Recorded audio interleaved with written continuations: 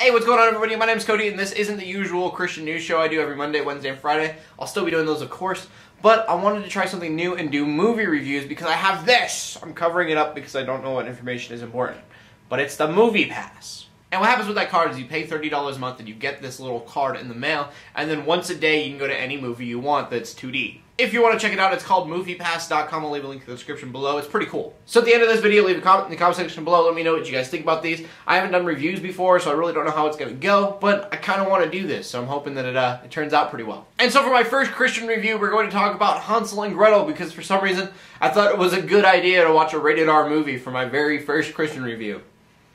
No idea why. And yes, I am going to call him Hansel and Gretel and not Hansel and Gretel, because they really emphasize that his name is Hansel throughout the movie. Alright, so Hansel and Gretel is a spin-off of the fairy tale, where Hansel and Gretel, they get lost in the woods, they find a gingerbread house, and they start eating all of it. There's a witch inside, so keeps feeding them candy, who's going to eat the kids, and then they end up burning the witch in the oven. And so then the movie answers the question, what happens to Hansel and Gretel after that happens? And so what the movie tries to answer is what happens to Hansel and Gretel after that event. Well, they grow up and they become bounty hunters of witches, and they end up in the town in the movie where they are trying to protect the town from the witches who are taking children.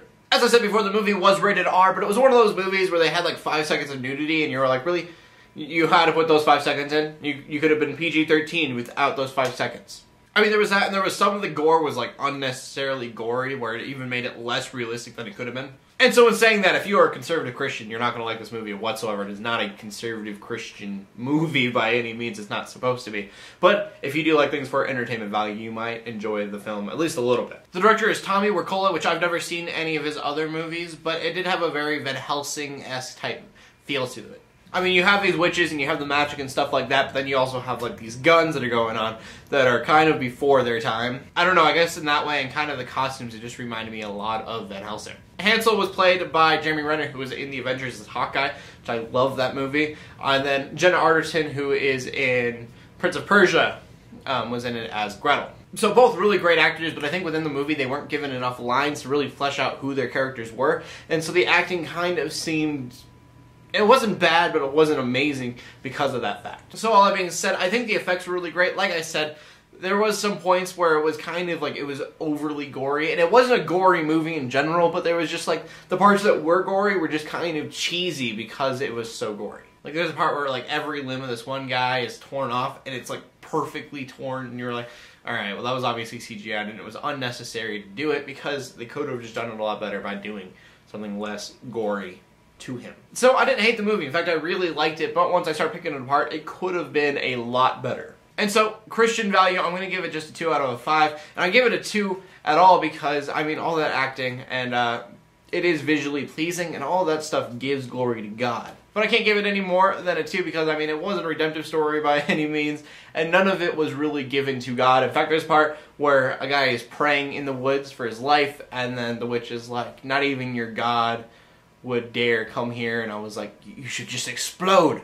right now, because it would have been hilarious if she would have been like, even your God won't come here, and then she exploded, but she didn't. It was just kind of, oh, you're making fun of Christianity. So if you're looking for a good old Christian movie, this definitely is not it whatsoever. But that being said, there is also the entertainment value, and the entertainment value for me is kind of like the all-around what I think of the movie.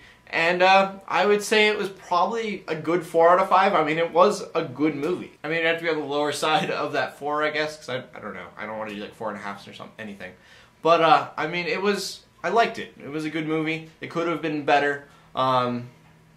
But I think they did alright on it. So yeah, that was the movie review, and I'll try to find a clever name for it later, maybe. But please leave a comment in the comment section. Let me know what you guys think, if I should keep doing this, if I shouldn't, some tips on what things you guys would like to know more about when I review. I have no idea what I'm doing. I just looked online, saw how people do reviews, like how-tos, and then did this. And I know some critics don't like that. They say you're unqualified. But hey, whatever. Do you guys like it or not? Let me know. All of that being said, in closing, let the haters hate, let the Christians pray.